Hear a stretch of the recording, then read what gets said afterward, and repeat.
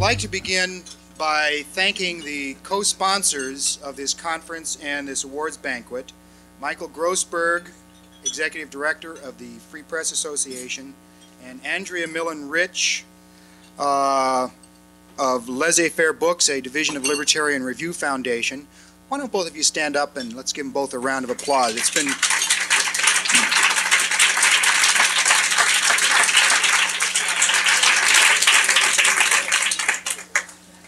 It's been quite something, I know, for both of them to have lived through this, and I think it'll be good. Our first order of business for the evening is to listen to Nat Hentoff. Frankly, I would rather listen to Nat Hentoff talk about jazz, on which he is one of the best informed and most insightful writers in the country. Actually, I'd rather listen to jazz than to listen to Nat Hentoff or anybody else talk about anything. But things work out in this country that people who are concerned about jazz or music or sports or various other things also find that there are other issues going on in our society that somehow seem to demand their attention, and issues that might not be addressed if those who might rather be listening to or thinking about or talking about or writing about jazz don't address them. And our major speaker this evening is one of those people who I believe has undertaken to write about things that need to be written about rather than sometimes the things that he might rather be writing about.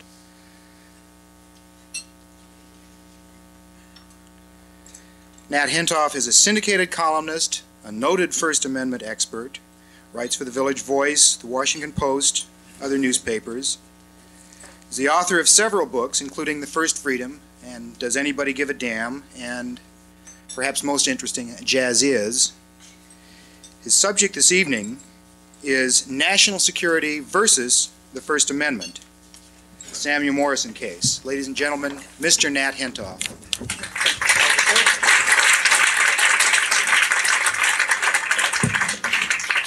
As Charlie Parker said, but that's another time. A few nights ago, I was interviewing Helen Thomas of UPI, and I asked her, in view of the increasing pressure to stop leaks by intimidating and eventually imprisoning members of the press, because that's where it's going quite logically. I meant, for example, the special FBI squad we now find out is organized to trace the sources and all the recipients of leaks. The Official Secrets Act that we have never had in this country, because Congress has consistently refused to enact an Official Secrets Act, but which we are going to have eventually, it seems to me, as the Samuel Loring Morison case moves through the courts, more of which anon. And it's not only the Reagan administration, although this administration, as Walter Karp has very ably documented, has been more energetic and more vehement in its pursuit of closing the avenues of information than any other administration in contemporary times. But it would be any administration now. I mean, I expect, if he's nominated, to vote for Mario Cuomo, but I have no illusions that he has any more respect for the spirit or the letter of the First Amendment than either, let us say, the Chief Justice or the new Associate Justice. And that's very little respect indeed. I asked Helen Thomas, as the heat gets more intense, will the publishers, the editors, and the reporters cave in? Now, she's been in Washington an awfully long time. She said, well, maybe, indeed probably, the smaller newspapers, the smaller magazines, the independent broadcasters, an independent broadcaster is somebody who's not been able to hook up to a network, maybe they will succumb, start censoring themselves, but not the big ones. They will not be intimidated. they'll not be conned by the invocation of the dread term national security. So I asked her if she remembered the Glomar Explorer. How many of you remember the Glomar Explorer? Quite a lot, I'm glad to see. Nonetheless, I'm going to tell you about it anyway, because in Henry V, after the Battle of Agincourt, as I recall, Henry V said to his brave band of men that what we did here today is something that should be remembered, commemorated throughout the future history of England on, I think, St. Swithin's Day, whenever that is. St. Christmas, that sounds better. That sounds like Laurence Olivier, right. And I've long believed, at least since this happened, that what happened in the Glomar Explorer case should be repeated to journalists by journalists at least once a year forever. It is it seems to me, our chief disaster in terms of our fight for the public's freedom to know. The Glomar Explorer was 618 feet long. It cost $200 million of taxpayers' money to build. It was built by Howard Hughes in 1973 under disguise for the Central Intelligence Agency. And the whole cost of the one project this phenomenon ever went on was $500 million. The project was called Project Jennifer. It was a secret attempt to raise a Soviet submarine that had sunk in the Pacific in 1968 with nuclear warheads and code books that the CIA wanted and a number of Russian corpses that the CIA maybe wanted, they weren't sure. The salvage attempt was made in 1974 at a depth of 3 miles, and they blew it. Well, they half blew it. They brought up half the submarine. Is there any way of deflecting that light? I guess not. I'm a Luddite. I don't even use these the systems. Ah, that's a great help. Thank you. The problem is it blinds you for a while. They brought up half the submarine. They left behind some of the codes, all of the corpses, and they wanted to go back and get them again. The story was not as secret as the CIA had hoped. A number of reporters were onto the story, although it was top secret times 100. Cy Hirsch naturally was onto it. Jack Nelson and some other people at the LA Times were onto it. And at that point, William Colby, who was then head of the CIA, made a journey, a tour, if you like, of the offices of the proprietors and editors-in-chief of our free press. And he told them, among other things, that secrecy was still imperative if the Glomar was to finish the job, as if the Russians didn't know. The Russians had a trawler about 2 miles away overseeing the whole operation. And he said that breaking the story in any case would greatly embarrass the Russians and poison our foreign relations, which of course until then had been very serene and pure. And so the New York Times, the Washington Post, all of the networks, including the public broadcasting system, all of the news weeklies, the LA Times, the Washington Star, they all agreed in the interest of responsible journalism to censor themselves. And that for 39 days, the nation's most responsible founts of journalism, the elite of the free press, imposed prior restraint on themselves. One Monday morning, I got a call from a person I know in Washington. He said, "I got a story for you. I am absolutely furious at what your colleagues have been doing. Would you be interested in running it?"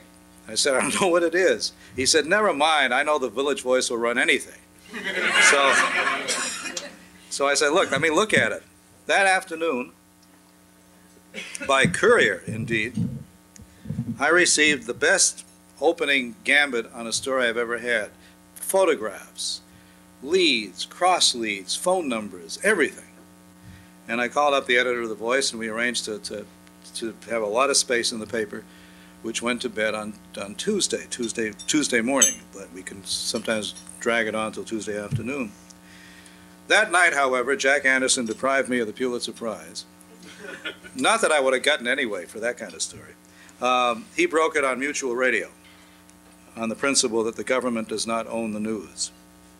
And of course, the next morning, all the papers that had suppressed it had the story they've been hatching for some time. When it was over, I wrote a series of columns, and I asked the reporters who had the story why they had allowed themselves to be part of that conspiracy of responsibility that was actually, of course, just the opposite. And I said, why didn't you, I mean, you people, like me, like all of us in this business, we thrive on leaks. You couldn't write the story, they wouldn't let you write the story. Why didn't you leak it? You didn't want to leak it to the Village Voice, leak it to Rolling Stone, leak it to the Rocky Mountain Times. And some of the folks addressed in that column were very angry at me.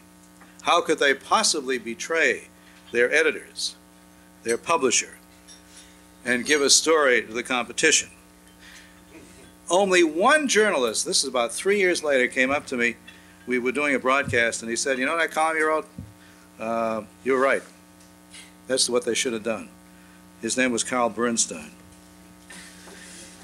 One of the interesting footnotes about that story was that it turned out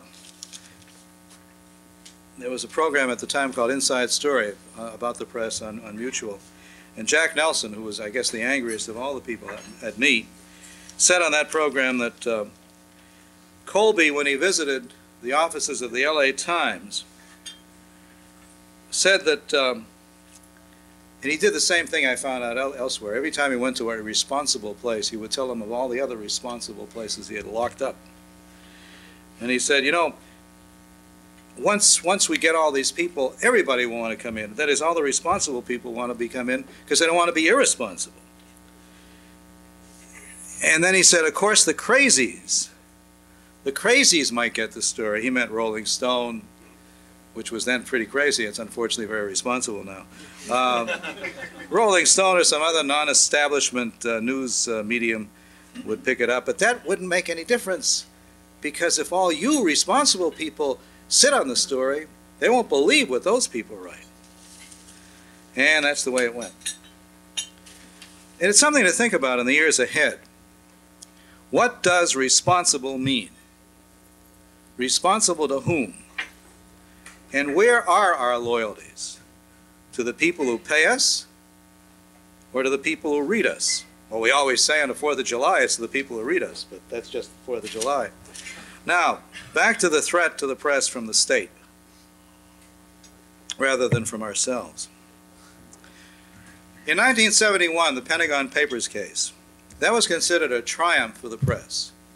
No prior restraint is constitutionally possible, even when the government proclaims national security. But if you go back and read those opinions, and there were a lot of opinions, several justices said that if Congress had enacted a law prior to this case, a law criminalizing the leaking to the press of classified material, they might as well have come out on the other side. In fact, one or two said they would have. Now, as I said, Congress has never passed such a law, despite the urgings of most administrations, a law criminalizing leaks to the press and the publishing of those leaks. But this administration is getting closer to getting such an edict from the courts. And that brings us, of course, to the case largely forgotten now, largely forgotten while it was going on, of Samuel Loring Morison. A short amount of history. In 1917, the First Amendment was on the ropes, as it often is.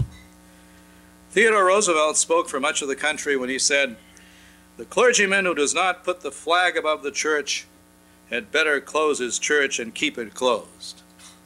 So much for the Establishment Clause. And Woodrow Wilson, a month and a half after war was declared, urged Congress to give him power under the pending Espionage Act to censor the press. Such action, he said, was, quote, absolutely necessary to the public safety, unquote. Yet even then, and this country was in a state of hysteria in 1917, even then, the members of Congress turned down the only president they had. As it worked out, the Espionage Act was more than sufficiently broad to inflict huge wounds on freedom of speech in those years. But the press had been largely sheltered by Congress.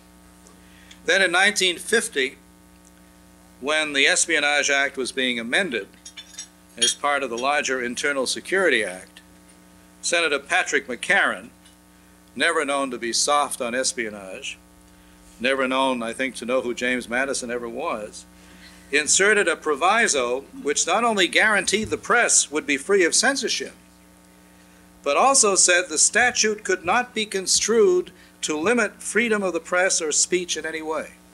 It's 1950.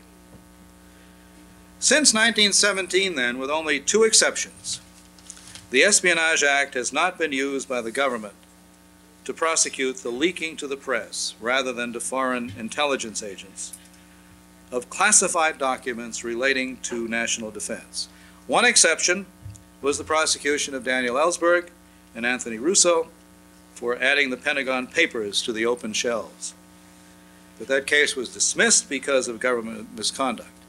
That is Gordon Liddy, who is now very hot in the lecture circuit, and his colleagues broke into the offices of Ellsberg's psychiatrist and thereby caused the judge presiding over that trial to decide that the whole thing had to be thrown out. The second exception, which so far has resulted in a first-period victory for the Justice Department, was the recent conviction under the Espionage Act of a former Navy intelligence analyst, Samuel Loring Morison. What he did was he leaked 3 spy satellite photographs, each classified secret, of a nuclear-powered Soviet aircraft carrier under construction in a Black Sea shipyard. Morison has also been convicted of having unauthorized possession of other documents classified secret, but the main charge are those photographs. Morison is a hawk. Motivation doesn't matter here, but just for background. Morison felt that the president had been insufficiently attentive to the needs of the Navy in terms of financing. And he thought by leaking these photographs, he would make Reagan, or at least the people who act as president under him, aware of the need for more funds for the Navy. So Morison had been working part-time for Jane's Fighting Ships, which, as you know, is a very prestigious British publication. And the leaked photographs were sent to Jane's Fighting Ships, and they appeared in a companion journal, Jane's Defense Weekly. He figured quite correctly that if they appeared there, the wire services here would pick them up, the New York Times would pick them up, the Washington Post picked them up. That's true. Even the Village Voice picked them up. Shows you how pervasive this thing was. The Justice Department, wielding the Espionage Act of 1917, prosecuted Morison, claiming that the Russians will add to their knowledge of our spying capacities from the published photos. One of the witnesses for Morison at the trial, not that it did him a bit of good, was a former CIA official, Roland S. Inlow, who's an expert on spy satellites, who was in charge of checking the capabilities of the spy satellites, and he said they already know all they have to know about this particular spy satellite. In fact, they bought the knowledge.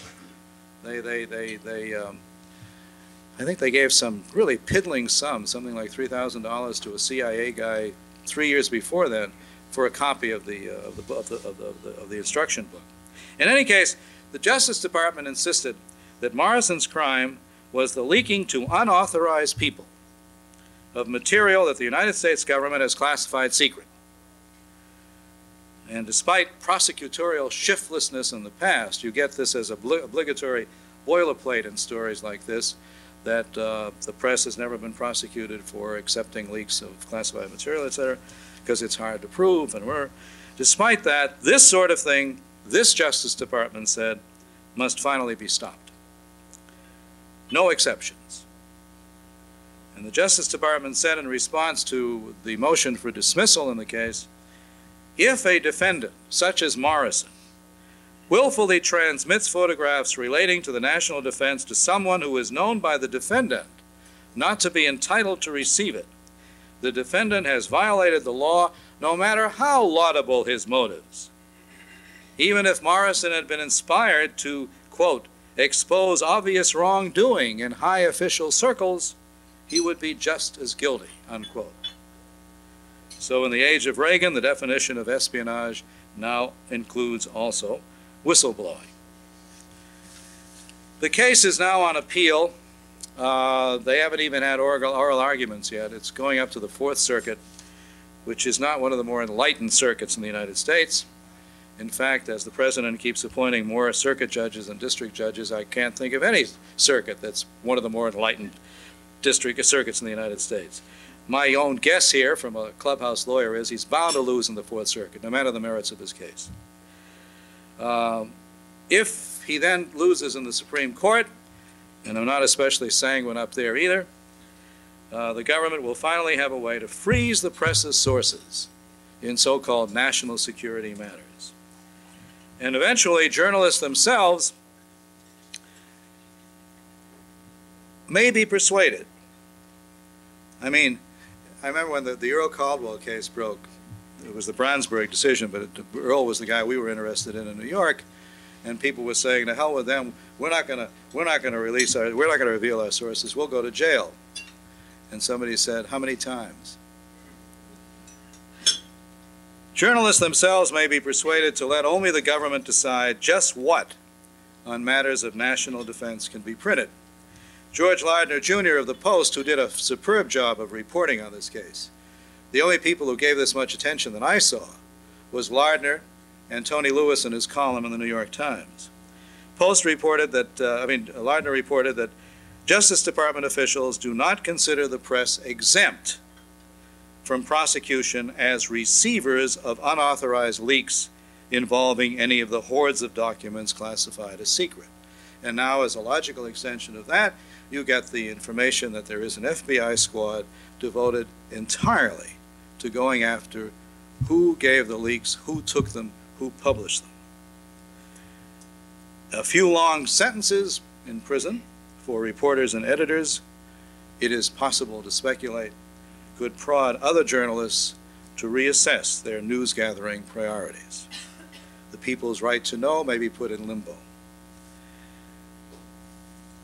Samuel Loring Morison's lawyers pointed out in one of the court papers, the government is asking this court to construe the statutes at issue here as general anti-leak statutes, despite the fact that Congress repeatedly has refused to enact such a law. The government is therefore asking this court to go beyond its constitutional limits and make a legislative decision that properly can be made only by Congress. Well, you can't say that Edwin Meese is not flexible. He may be opposed to judges who function as legislators, but there are exceptions, like in the matters of national security. Now, I mentioned Tony Lewis, who has been very, very diligent on these things, but even he sometimes underestimates the extent of what has already happened. He had a column last August in which he noted that in England the courts had just held that judges may forbid newspapers to reprint already published information about the government. Judges may do so even when what they suppress is a charge of official wrongdoing or criminality. Judges may do so although Parliament has not passed a statute laying down this particular draconian method of silencing the press. And Tony Lewis said, well, that's the kind of thing, we go on the way we're doing, could happen here. It's happened here. We have a statute, as a matter of fact. Do any of you remember the Intelligence Identities Protection Act? That passed in 1981. It was aimed at Philip Agee and Covert Action Information Bulletin. The the bill passed both houses overwhelmingly, both chambers. And the way it goes is that anyone publishing information that could lead to the identification of covert intelligence agents, CIA, FBI, whatever, can be charged with a crime, even if the sources are entirely unclassified, even if the disclosure is of criminal behavior by those agents. Also included are all former intelligence agents and past and present informants. So if you were to write that a murdering dictator has made various arrangements with the CIA, including the passing on of information about revolutionary dissidents in his land, you're the criminal, because you've exposed a CIA informant. Ted Weiss on the floor noted that if the law had been on the books during Watergate, journalists revealing the CIA connections of the first troop of Watergate burglars could have been subject to a prison term of up to 3 years. Now, that law has not been operative since then. That is, so far as I know, nobody's been prosecuted under it. And that's because, thanks in large part to Joe Biden, who I find increasingly is, despite his bravura, I don't know why I say despite, but it seems to put some people off, is a very passionate civil libertarian in some areas. He worked it out so the legislative report on this bill has been very narrowed. Doesn't mean the bill can't be executed, especially not with all those Reagan appointees coming down below. Now, the thing about the Morison case that was particularly, well, the case it's bad enough in itself, but what struck me as particularly dismaying was the reaction of the press. On the day he was convicted, I'm a member of the steering committee of the Reporters Committee for Freedom of the Press, but nobody ever asked me to drive the bus because I'm in New York and they're in Washington. So the first I knew of this was reading the New York Times. Our director, our executive director, Jane Kirtley, tells the New York Times, we don't really have a formal reaction to his conviction because we've never really seen this as a First Amendment case.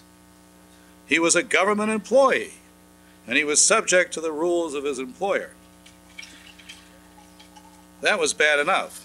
Then a member of the steering committee, Jack Taylor of the Dallas Times-Herald, wrote a round-robin letter to everybody on the committee, and he said he wouldn't approve of supporting Morison with an amicus brief because such support, quote, could be misinterpreted by the general public and would not be in the best interests of either the Reporters Committee or the press in general, unquote. Why? Well, Morison had political motives for the leak. Now we start going through the motivations of whistleblowers or leakers.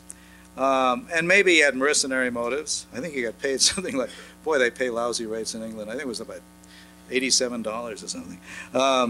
And, said Taylor, Morison was a government employee, not a journalist. If he had been a journalist, says Taylor, presumably even if he were mercenary, and whatever his motives were, if he were a journalist, that would be quite a different picture. And the same result all across the board. I know the lawyers for ASNE and ANPA and all those folks, and I called them up, and nobody at the time was willing to come in to support Morison. Same reason. He isn't a journalist. Therefore, we don't care because we're okay. And I went to a man I respect a lot, Lyle Denniston, who covers the Supreme Court for the Baltimore Sun and the American Lawyer. If you don't get the American Lawyer for his reports of the oral arguments in the Supreme Court, you ought to. It's really like Charles Dickens come back to us. I asked Lyle what he thought of this whole thing, and he said, well, look, the news industry has been taking dives lately, like caving into the government on giving up outtakes of television coverage of the hijacked TWA plane in Beirut, and the industry feels that the less controversial the press is, the more sympathetic the courts will be to its rights. And I got that again and again from people I know, like some of the people who work for such starships as CBS or the New York Times. They figured, well, you know, worst possible case, maybe some minnows at the Nation or in these times could be scooped up, but surely household names like Morley Safer would be immune from prosecution by the government. they may be right. This is hardly, though, the first time the news industry has thought more of protecting itself than of helping pariahs with something to tell the citizenry that the government wants kept secret. I expect you all remember the case of the Progressive in 1979. The government prevented it from printing an article on the secret of the H-bomb. The point of the piece was there is no secret. The guy who wrote it was entirely based on interviews with non-classified people. He had open access to various libraries. There wasn't a thing in it that was classified. And yet the government came in, and that resulted in the longest prior restraint in the history of this country.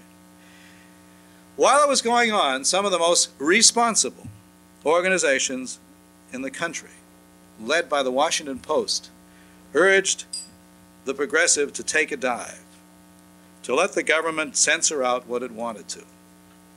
Otherwise, they said, all of the press would look bad by being in the same business, however involuntary, as a publication so insensitive to national security. I mean, the National Enquirer is bad, but this was terrible.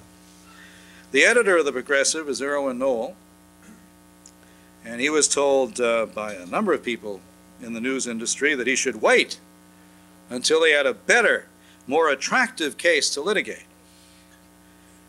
Well, he finally steered the government down, and the article on the H-bomb was published.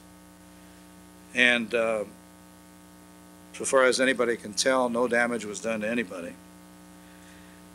But he kept pointing out before and after Irwin Noel, you know, rights exist only when they're exercised. If you keep waiting for the right case at the right time, well, it'll be like that thing that I saw around here today. The stamp will be on it, and your right can't be exercised. Now, Morison is not Irwin Noel. He's not John Peter Zenger or Elijah Lovejoy. He is, poor soul, not a journalist. But if journalists let him go under, they'll go under too in time. Now, he's been sentenced to 2 years in prison, and the last I heard, which was 2 days ago, from his lawyer, Mark Lynch, finally, after all this time, ASNE and ANPA and the Washington Post and the Los Angeles Times are beginning to think that maybe they will come in on an amicus, but they haven't quite decided on what grounds. So the obvious point that I'm trying to come to is all of these dangers are quite real in terms of, I mean, if we lose, and I hope I can speak for at least some of you in identifying with Morison, if we lose in the Supreme Court, we will have an official secrets act. The government will then be empowered to say that so-and-so, such and such is secret, and if you violate it, you are guilty, and there will be draconian punishments. The only way that, I mean, if you wait for public opinion, that's going to be a very long wait because public opinion has not been informed on this matter. As I say, the Morison case was covered in any kind of detail, with any kind of specificity, only in the Washington Post and in Tony Lewis's columns, so far as I know. So public opinion really doesn't care. The press should care. But from the Glomar Explorer to Morison, with a lot of way stops in between, the conclusion I come to, for those of you old enough to remember Walt Kelly's Pogo, there was one day in the strip the porcupine came in and said to Pogo, "I have met the enemy, and it is us."